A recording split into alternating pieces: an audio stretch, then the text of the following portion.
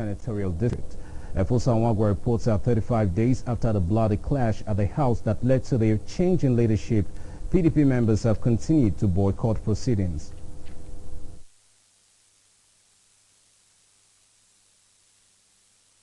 The motion, which was moved under matters of urgent public importance by Uwamose Amadasun and supported by Etionsa Ogbewi, Johnson Oguma and others, explained that there is a need to call the electoral body to order.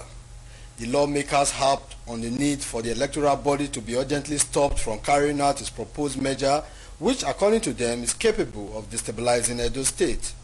The legislators who said INEC should revisit the constitution and study the relevant indices spelled out to create another senatorial zone out of Edo South, stressed that the proposed measure is a plan that is not meant to work perfectly.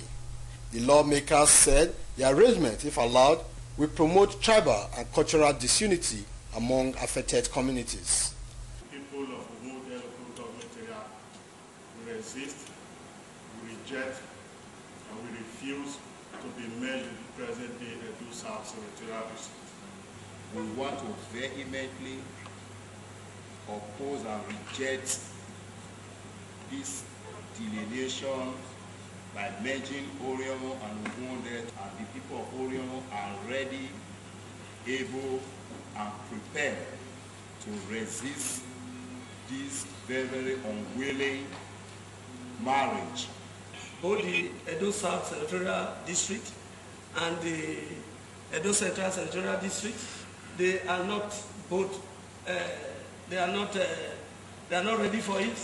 At the same time, they are complaining and they are not willing to cede any part of their local government to join any other senatorial zone. On his part, the Deputy Speaker, Barrister Paul Uhombamu, who presided over plenary, affirmed the House resolution and directed that copies of the resolution be sent to relevant bodies.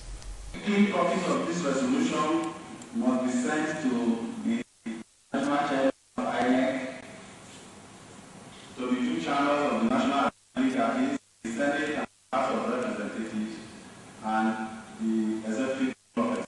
Sitting continues.